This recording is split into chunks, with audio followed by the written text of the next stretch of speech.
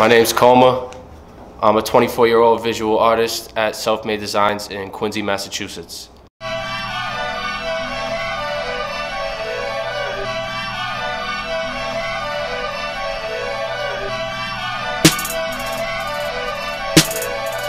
I've been painting since I was about 15 years old. I explore a lot of mediums with painting. I do a lot of canvas work, I do a lot of digital work. Walls are definitely my favorite. I've been a member at Self-Made Designs for at least 3 years, I'd say, and I was right out of college when I came here, and I was doing more traditional painting. I had went to school for studio art. I had went through the illustration classes, figure painting, figure drawing classes.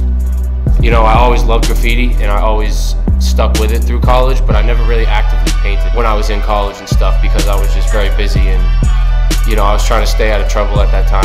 I had a lot going on. From when I was younger, when I was used to paint, I kind of stopped for a long time, but I stayed active with drawing. I was always still sketching graffiti, still practicing my technique, and, you know, out of all techniques and mediums that I've explored, graffiti is something that stayed with me and been constant. I can't remember the first time I saw graffiti. I just remember I was big into skateboarding and I used to come to Boston a lot with my homies, and I guess that was when I was first kind of exposed to graffiti, and I always knew it was around. I fell in love with it immediately based on the adventure and the kind of exploring and finding new places. Graffiti to me is a constant evolution of my own skill, of my own style, of my own technique. A constant challenge for myself to elevate all my techniques. There's so many aspects in graffiti that I love, and there's so much to learn all the time. You know, it really is an escape from what's going on in my real life, in the real world, and everything that kind of stresses you out goes away when you're painting.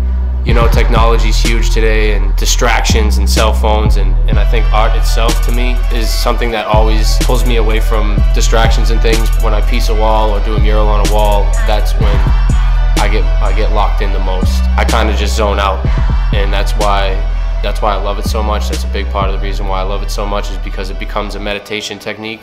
No matter where it is, if you're painting on the street, if you're street bombing, or if you're on a freight, in the yards, in the woods, or if you're in here, like in a studio like this, painting, it really is an escape, and that's a big part of why I love piecing so much.